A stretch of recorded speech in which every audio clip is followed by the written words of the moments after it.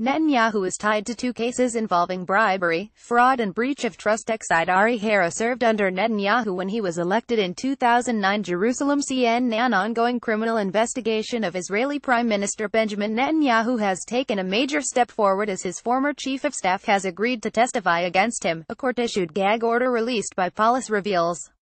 American-born Ari Harrow, who served under the Prime Minister when he was elected in 2009, will cooperate with investigators in two cases, involving bribery, fraud and breach of trust, tied to Netanyahu. As part of the deal, Harrow agreed to plead guilty of committing fraud and breach of trust in an entirely separate case.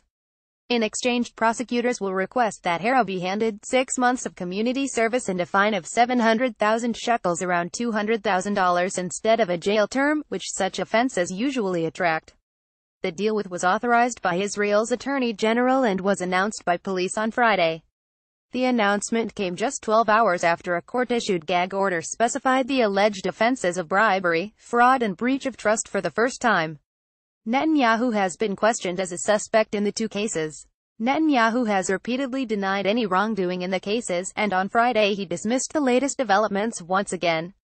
In a short video posted on his Facebook page just hours after the deal with Harrow was announced, Netanyahu wrapped up a discussion on various topics by saying, "I cannot end without reference to this week's latest affair.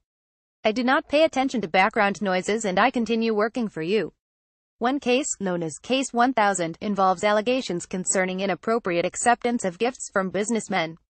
In the other, Case 2000, Netanyahu is alleged to have colluded with a newspaper owner to have negative coverage of him toned down. In exchange, Netanyahu allegedly assured the owner that the circulation of a rival paper would be reduced. Both gag orders issued prohibit publication of certain details of both the investigation and the deal with Harrow. Police are also investigating a third case, Case 3000, which involves the purchase of German submarines and attack boats. The procurements were made during Netanyahu's premiership, but so far, he has not been questioned and the Attorney General has said he is not a target of the investigation.